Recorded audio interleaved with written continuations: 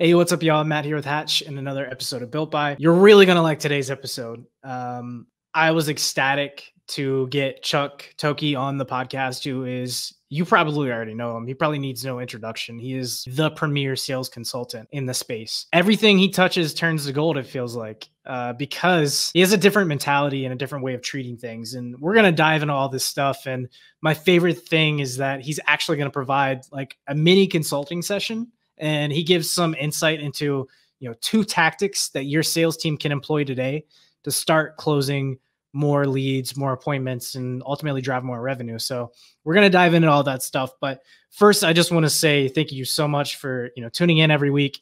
At this point, we're up over 200 plays a month, which is insane to me. I never would have expected it to have taken off like this. And the big thing is I have to thank the guests that we've had on. I think that's been a big thing. And it's awesome to hear that you all are seeing enough value in this that you're willing to listen each week. And I know podcasts are a dime a dozen in the home improvement industry, but I'm going to keep at it. And I'm going to keep trying to find the best guests that I can find and the best content to help you become a better professional. Because that's, at the end of the day, that's what it's all about. The reason I feel like I can preface this episode with that is because this is a bombshell of an episode. I mean, Chuck is one of the most renowned speakers in the industry. He is home improvement sales. He knows what he's talking about. And if you're not familiar with him, you're probably familiar with Bathfitter. You might be familiar with, Able Roofing, Mr. Roofing. You might be familiar with American WeatherTechs. All of these companies, he went in and transformed their sales process. On top of that, his consultancy business success advisors is, second to none when it comes to training sales reps. And just go read the reviews on his public speaking gigs. People get pumped up by this guy because he knows what he's talking about. He's done it and he's telling others how to do it. And he tells you how to do it on this podcast. So I'm going to shut up when it comes to talking about the episode and actually play it. But first, I just want to say thank you again. If you have any feedback for future episodes, there's a phone number on the page that we post this and on the videos itself. Shoot me a text with any topics that you would like to get covered. I've had a few people send some things over. I'm still looking for the perfect person to talk about it because I don't want to get someone second rate on here to give advice that I don't think is valuable for you. So once I find the perfect person, I will have them on to cover that topic. I'm really excited about it. Without further ado, I'm going to go ahead and kick this episode off. This is Charles Thokey, who is the Vice President of Sales at American WeatherTechs and renowned speaker and sales consultant at Business Success Advisors. I hope you enjoy. This is a podcast for home improvement and home services marketing. This is Built By. But you've got to be adaptable. You've got to find a way to accommodate an uncomfortable customer. If you're not getting the home advisor leads in the first 5 minutes, you shouldn't even do it. Hopefully we're eating their lunch while they're trying to get back up and running.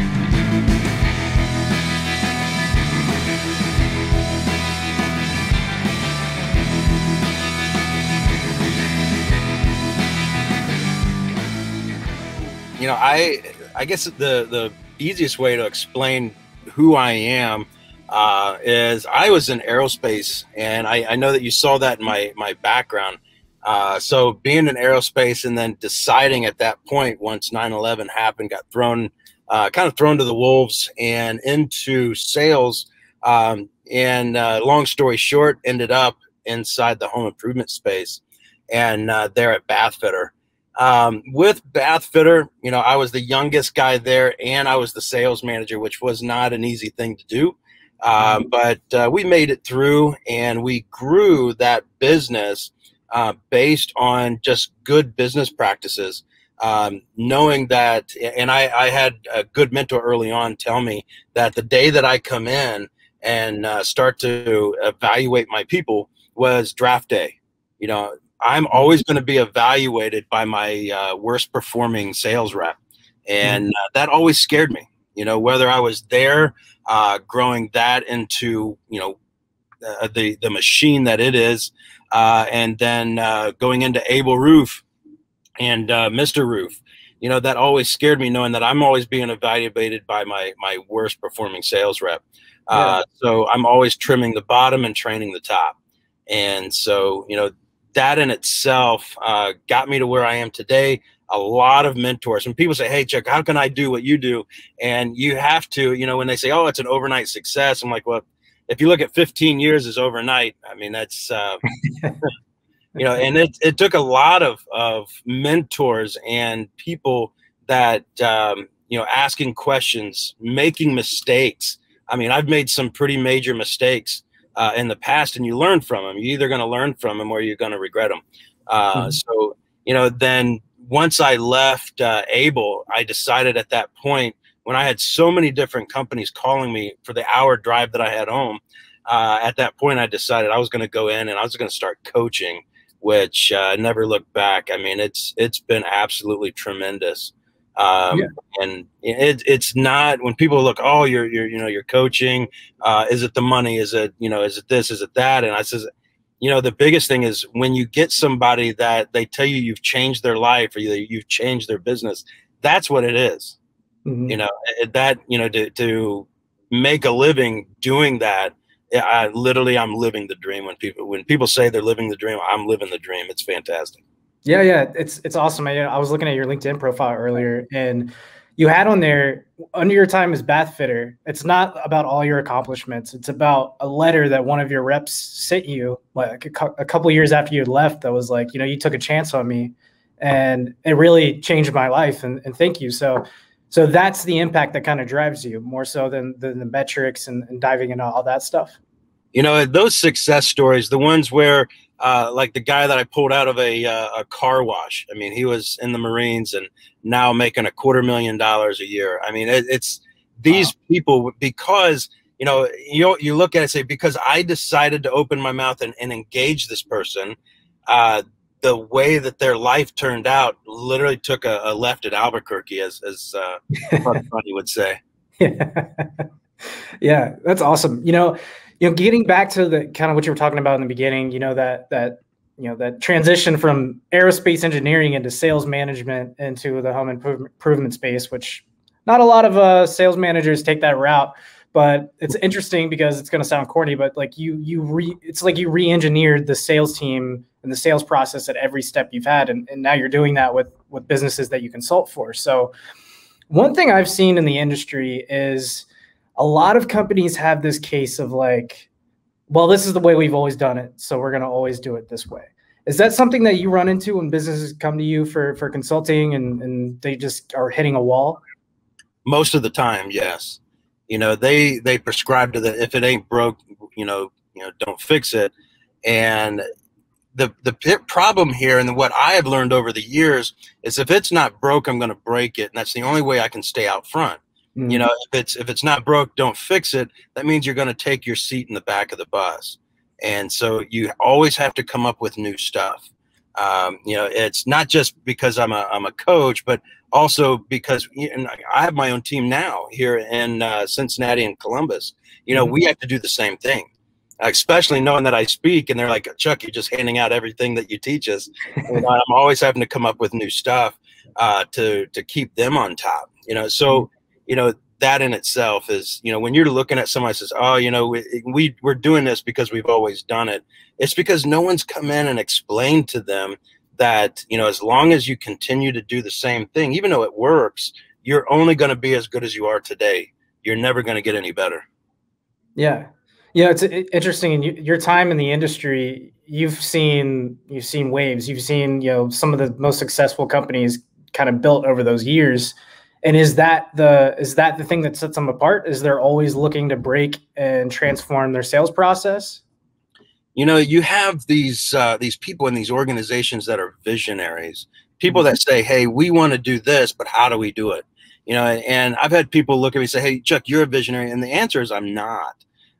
You know, to me, if you want to be different, we can make you different. But where I come in is implementing the process of making you different. You know, when you look at Able Roof, and when someone says that, when someone states that, you know, you did this, you did, it's like, I didn't. You know, there's over 300 people there, you know, coming in with great ideas, and I just decided I like that one, I like that idea, and I'm going to implement. And so I'm more of a master implementer than I am a visionary. Yeah, that's awesome. And, you know, zooming in a little bit into, you know, some of that stuff that you're teaching companies. And one theme I've seen a lot is that you don't talk about the numbers as much. You talk more about the percentages, and it's a big thing that is a discussion I'm seeing a lot now, especially on the marketing side, which is, you know, instead of driving leads, why aren't we driving qualified revenue and qualified pipeline? In sales, it's why are we running appointments when we should be working on increasing that close rate of those appointments? We can run less, make more money there. Is that, you know, a close rate that you're primarily coaching, you know, companies on improving, or is it the appointments, or, you know, where's kind of your when you step in and help them get better there? So when you're looking at close rate, I'm not a big proponent of looking at close rate. We look at close rate because it's more recognizable. But I'm going to look more at their slug or their NSLI than anything. When you take your net sale per lead issued, it pretty much takes all the numbers that you really want, whether it's efficiency, profitability, you know, those types of things, and it all puts it into one number. And depending on your marketing spend, you know, like with our marketing spend, we have to be over 3,500 to say that we're doing very, very well. We need to be over 3,000 to say that we're profitable. So, you know, we look at that as our gauge. But when someone says that, because there's very misleading terms inside of close. You know, there's a guy out there that says that he's the 91% closer. Well, if you look at the background, I mean, he should have been. You know, when people, you know, when we interview people like, oh, I'm a 60, 70% closer, it's like, well, there's a lot of backstory that you're missing there. However, typically when you're looking at their NSLI, there's so much involved that I can typically take a look at their NSLI and say, okay, you're doing very, very well. I still want to know the backstory, but now you've intrigued me. Yeah. So that NSLI, for me, that has no idea what that means, and maybe a few listeners do too. Is that, explain that a little bit, and, you know, maybe how they can calculate that. So NSLI is your net sale per lead issue. So you take all of your appointments and you take your total revenue divided by your total number of appointments, and that'll be your net sale per lead issued. Now here, let's just say we're talking round numbers. Let's say you pay your salespeople 10% commission.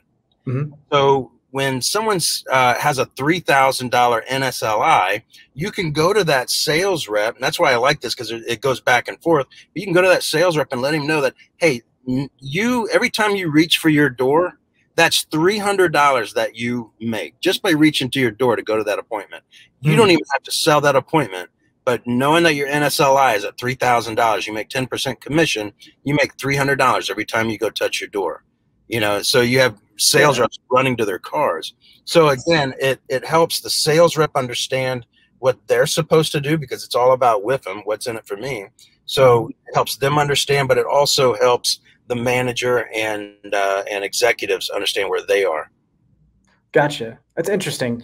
You know, you talked about you don't really focus on close rate that much, or appointments. Are those the two main metrics you think sales teams are making, that they're failing because they're using those as like kind of their performance indicators of how well their team's doing? It's not the numbers where they fail, it's the interpretation of the number. You know, it's the reaction of the number itself. You know, somebody, when you're looking like, oh, we need more leads, even I was told early on, you don't need more leads, you need to understand what to do with the leads you already have.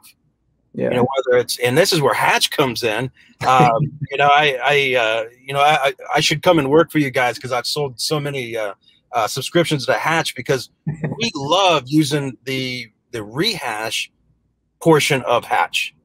You know, it's so easy. You know, it used to be that, you know, you have to talk about the product that fell off the back of the truck, and hey, we got to fill our truck, so we're going to give you the discount. You know, that stuff is gone. Whether you're in bath sales and trying to fill a truck, as they say, or you're in you know, you're in roofing sales and you're trying to reach your goal this month.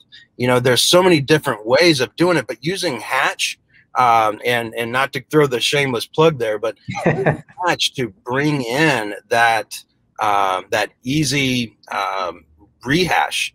Yeah, we use Hatch first, and then we use a phone call second, is how we do our rehash. But when we're going into this and we're talking about, you know, the closing rate, being a false number. It's not exactly false. I mean, when you look at, hey, if I'm going to send this guy out because he closes 60%, I mean, that is a real number. But where it falls short, and like I said, it's the interpretation of the number, is what type of leads is he running? I mean, how good is this person when he runs and sells 60%? When he sells 60%, but the lowest guy on the team is closing at 50%, you really got to look at what they're running. They're probably running a bunch of referrals. Yeah. You know? So well, that's interesting. And the shameless plug, I appreciate that, the Hatch plug. But, you said something interesting there was that you lead with Hatch and then you follow up with a phone call.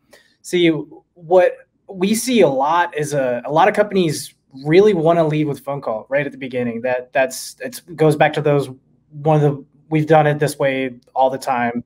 If it's not broke, we're not going to fix it. But it seems like you have a different approach there. And I would love to hear, how maybe leading with text versus phone calling is, changed your game as a. Right. Well, so we're going to throw the softball first. So a day after the appointment, we're going to send a Hatch notification to that prospect, asking them how the appointment went. Do they have any questions? And ultimately what happens many times is that comes back with, hey, we're ready for Tim to come back out. That's our softball. That's easy rehash, just knowing that a sales rep will not follow up. And I love it when sales managers say, yeah, they're in there doing their follow-ups. And it's like comedy to me. A sales guy that does his follow-ups is a unicorn. So, when a company puts their leads, all the money that they've been spending, our marketing budget, Corey's probably gonna be mad at me saying this, but our marketing budget's almost $1 million. I'm not putting $1 million in sales reps' hands. So, we are going to follow up with it with Hatch first. And then after 3 days, then we start in with our rehash calls.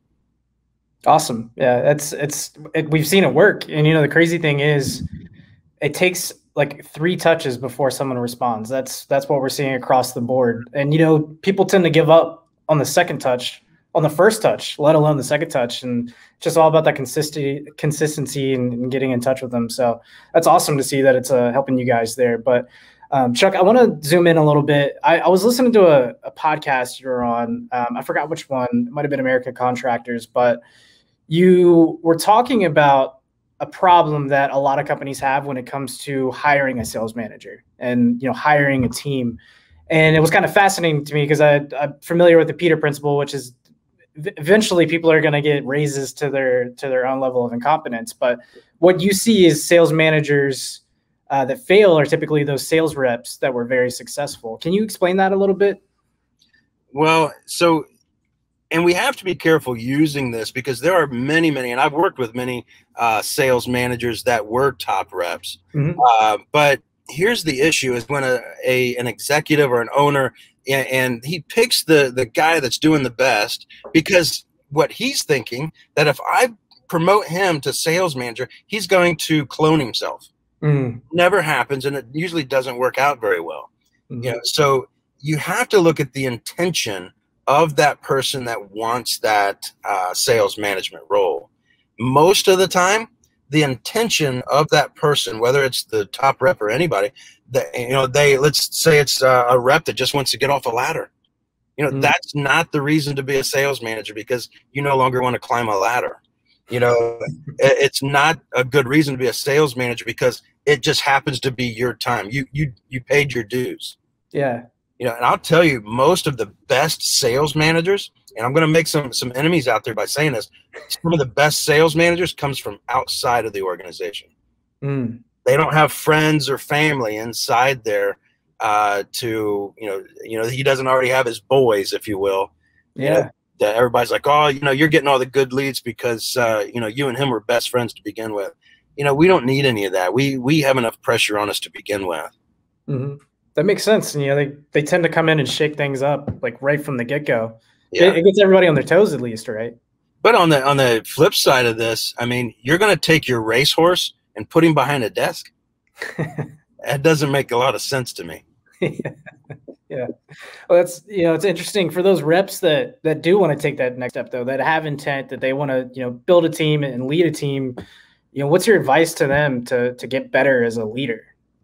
They need to make their intention pure. It has to be.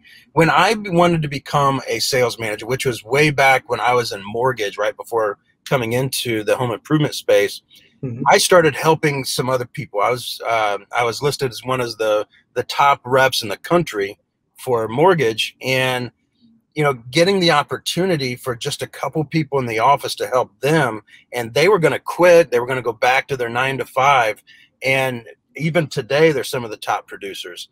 But to take that, watch it, and to have that feeling, that did something to me. When I brought that to my wife and says, hey, I think I want to be a sales manager, the first thing she asked was, do I have to go back to work? Because she knew I was making twice what my sales manager was making.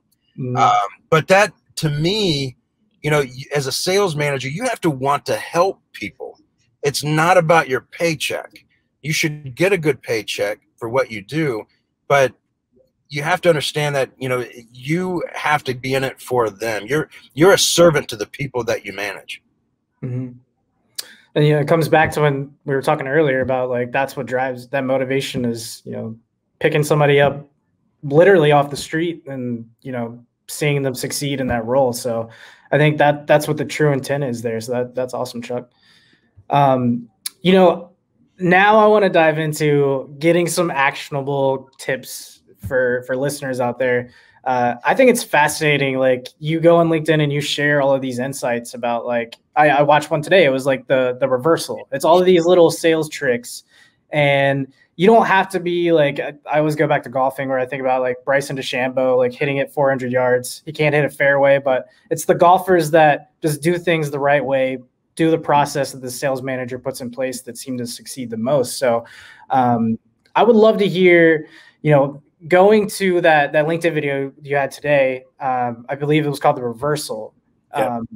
Tell me a little bit about that sales tactic, and I'm gonna probably pick your brain on like 2 more if we have enough time here.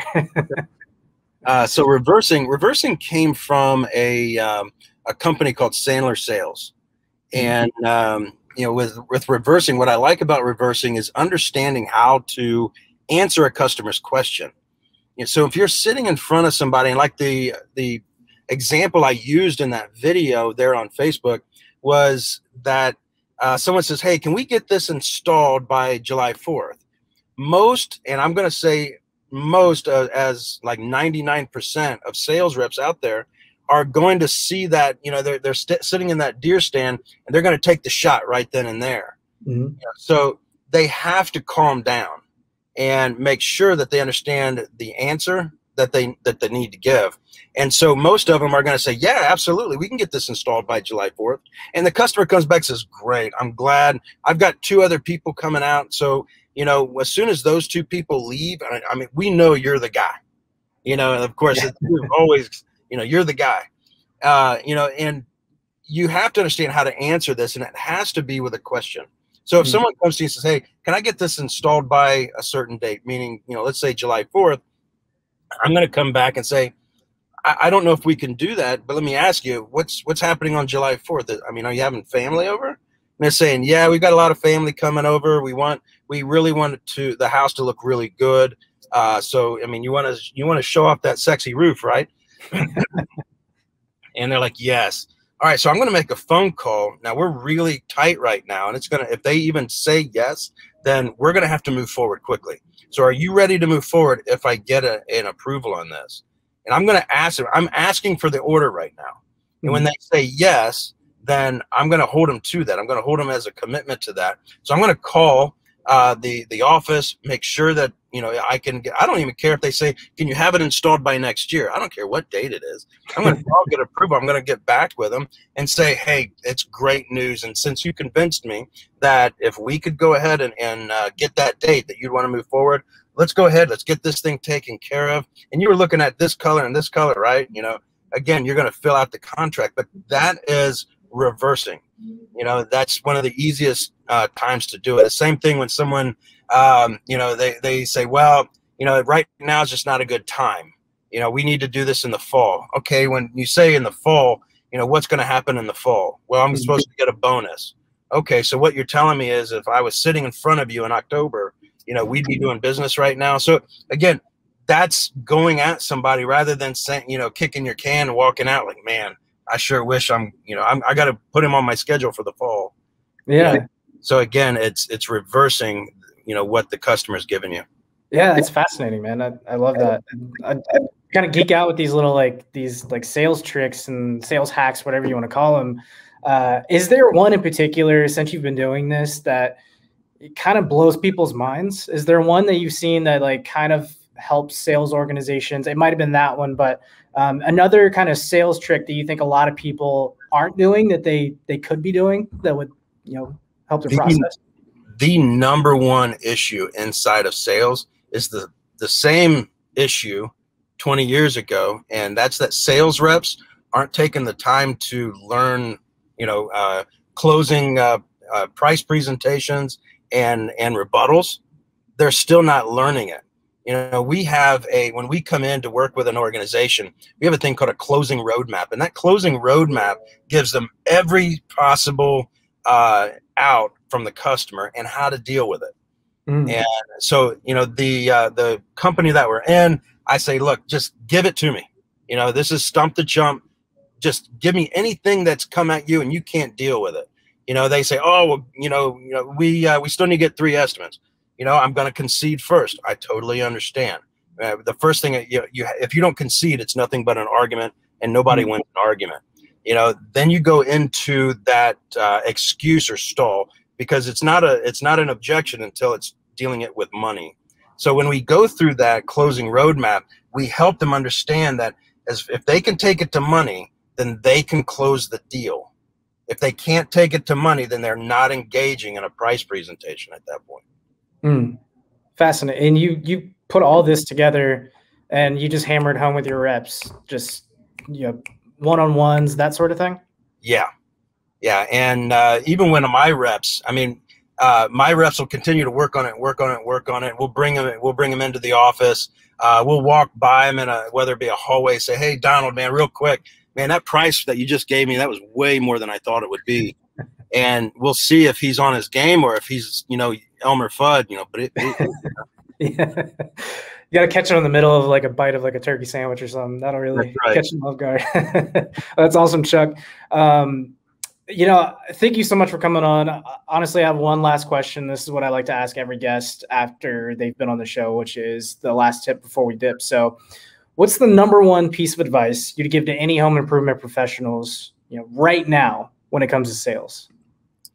When it comes to sales, a question I get a lot of time is, how can I become the best? How can I become a top rep besides just working on my craft?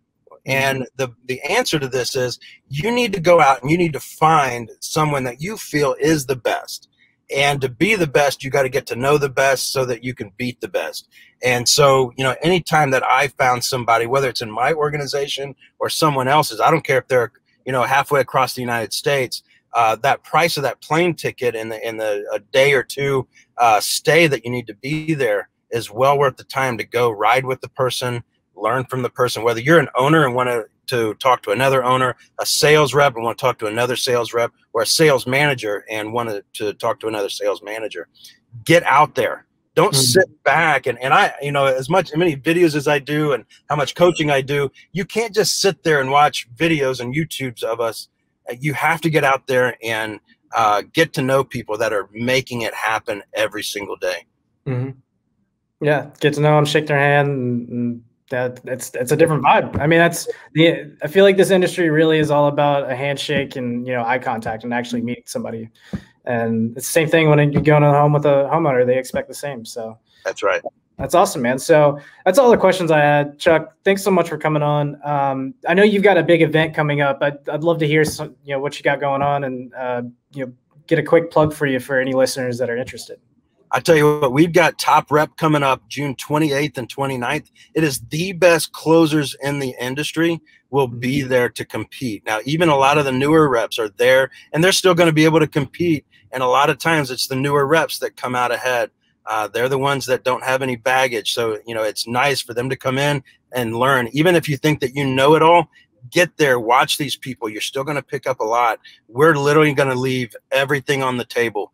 We're also going to have owners breakouts where we talk about how the easiest way to rehash, how to work your lead aggregators, such as Home Advisor, Quinn Street, those types of people. There's so much that's going to be taught. There's no selling there. We're not there to sell them anything. So get on to topreptraining.com. Get signed up right now. We only have 6 more days to get people signed up before we close that down. Awesome, man. Sounds good. I'm gonna drop the link in the comments and the description below. But Chuck, awesome. Thanks so much for coming on, man. This was extremely valuable, and I just love talking, sales and marketing with professionals in the industry. So I appreciate it. Thank you.